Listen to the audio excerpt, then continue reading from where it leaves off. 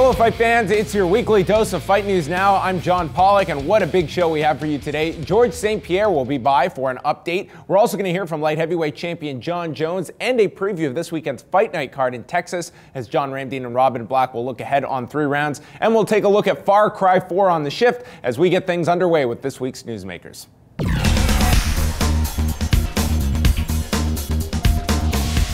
It has now been a full year since George St-Pierre last fought at UFC 167 in November of last year, where he edged past Johnny Hendricks before vacating his welterweight championship.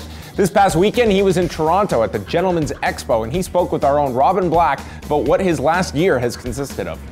When you walked away from fighting for a little while, you talked about how being that obsessed with training was really tiring, but do you miss it now, the simplicity of just having one thing in your life to focus on? It's not much different. The only difference is that I'm doing it not for performance, I'm doing it for fun. And that's how I used to be in the beginning, but the pressure and everything and the critics and you know the money is involved and your career, it makes it in a way that you forgot that it's fun. You do it because you have to, and it was very hard for me at the time. I lost the pleasure, the fun of doing it. And the time, I take some time now to really enjoy it and to feel the pleasure again, you know. I think it's Bernard Hopkins who said a very good analogy. They asked him after one of his fights, "Hey, are you going to retire now?" He says, "You cannot ask a woman who just gave birth, who suffered for a long period of time, if she want to have another kid, you know." So same thing for me, you know. I just stopped now. But unfortunately, a little time after I stopped, I got hurt. Now I focus on my rehab, and now it's time for me to enjoy. So I don't know if I will come back or not, you know. But if I do come back, I will make sure that I still have the fire, so I will be better and more hungry. This Saturday night, the UFC is right back at it with a Fight Night card from Austin, Texas, and an important featherweight bout to headline the show. Cub Swanson takes his 6-fight win streak into the octagon against former lightweight champion Frankie Edgar, and could be the final test for Swanson before earning that elusive UFC title shot. First of all, give us your thoughts on the fight, and how did you think the decision was going to go? You know, it's a close fight. I keep finding myself in these situations, and that's what it is, you know. Congrats to Jose, he fought a great fight. That loss to featherweight champion Jose Aldo would be Edgar's 3rd straight, all of them with a title on the line. The same style that had brought the answer to the pinnacle of the sport was now being blamed for his razor-thin decision losses. So after 7 straight title fights, Edgar would be forced to work his way back up the featherweight ranks. In his first 3-round fight since 2009, Edgar would take out exciting Brazilian Charles Oliveira in a fight of the night performance. Corners say we're not sure. Frankie tagged him. The Toms River native then accepted a 3rd fight with BJ Penn, as well as a coaching spot on The Ultimate Fighter. Team Edgar fighters would claim all 4 spots on the show's finale, and in the main event, the former lightweight champion would put a beating on Penn like no one else before him. Really putting the pressure on BJ Penn right now, landing shot after shot. And if BJ Penn doesn't work, Dean is going to stop this fight. Frankie Edgar finishes the legend BJ Penn. That win would put him on the verge of another title shot, with one more obstacle in his way.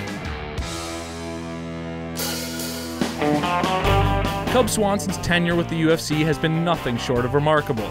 Despite a loss to Ricardo Lamas in his first bout with the promotion, the Jackson Winklejohn-trained fighter has won 6 straight, with 4 of them coming by way of knockout. Pearson's hurt, and that's gonna do it! Swanson would be rewarded with the main event slot in his most recent bout, and used the opportunity to show that he has no problem going 5 rounds. Oh, Stevens is absorbing power shot after power shot now.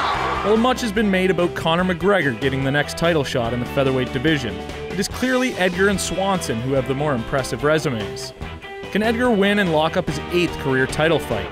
Or will lucky win number 7 finally earn Swanson a shot at the champion? It has been 3 years since Swanson last tasted defeat, which came at the hands of Ricardo Lamas. Swanson works with some of the best talent in the industry at Jackson Winklejohn's in Albuquerque, and one of those teammates is light heavyweight king Jon Jones, who shared his thoughts on Cub Swanson.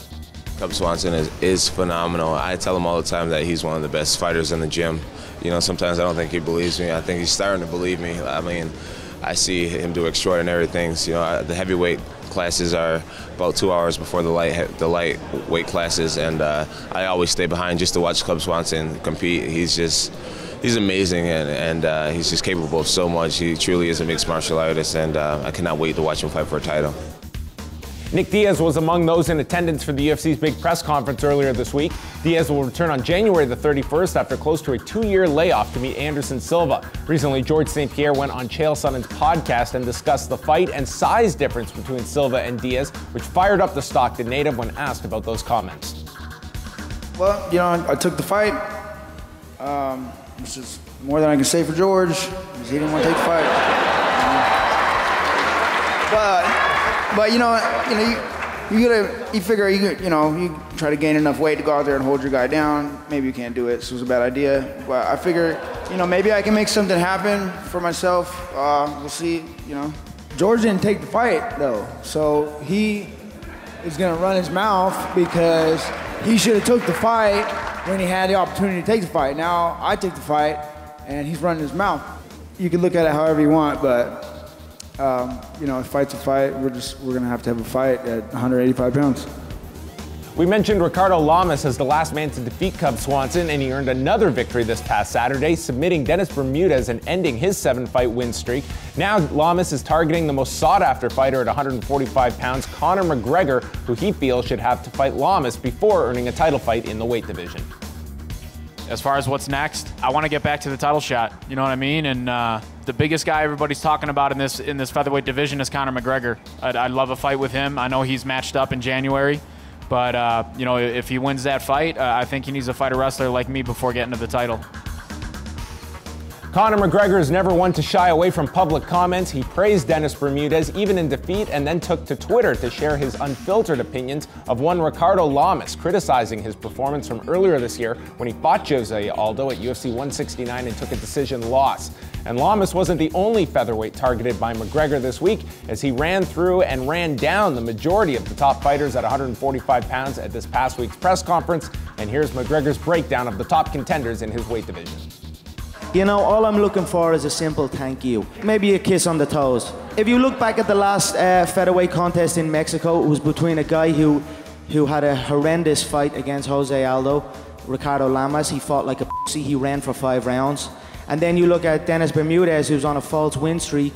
Holloway beat him. So these are two average, okay, journeyman fighters, yet there was so much light on that fight. Dennis is a decision machine, and Ricardo's fought like a pussy. People are even talking about Nick Lentz. Frankie has held the lightweight title. He's challenged at a high level his whole career. He fights with his heart, but again, he's an aging competitor. He's on the downside of his career. I think that's an accurate assessment. The same with Cub. I believe he's aging. He looks 95 years old. I say it every time. But for me personally, I have nothing against Frankie. I respect his style, but I would like Cub to win for the specific reason that he seems to think that he has been promised a UFC title shot if he wins this fight against Frankie. So I want him to win that contest, and then I will bake a freshly made pie and smack him clean in the face with it when I get the title shot. I will use my movement to freeze Dennis, I believe. He's a compact fighter as it is. I will use my movement to freeze him, and then I will take his head clean off and raise it in beautiful Boston City, Ireland #2, I like to call it. And then, it's onto big business. Jose will be told what to do. He will be told he must fly economy to Ireland, fill out an 80,000-seater football stadium, break records, highest gate, highest attendance, highest pay-per-view, and then he will hand over that belt on home soil. They can say all they want, but they're up here, they're trying to talk like I'm trying to talk, they're rocking the suits and everything, you know what I mean? But there is only one. Let's see by the end of 2015. Let's see who has the highest pay-per-view numbers. Let's see who has the highest gate. Let's see who has the highest attendance. Because I am setting up for that, and we are in talks for big, big things. So again, I won't look past Dennis. I will look through him exactly where I plan on going, and then carry on. But I believe 2015 will be my year. I know a lot of the featherweights are bitching and moaning and hating on it, but they don't have to love it. They can even hate it, but they will be forced to accept it. And we just heard from Conor McGregor, whose shadow I'm sure will be looming over this Saturday's main event between Cub Swanson and Frankie Edgar.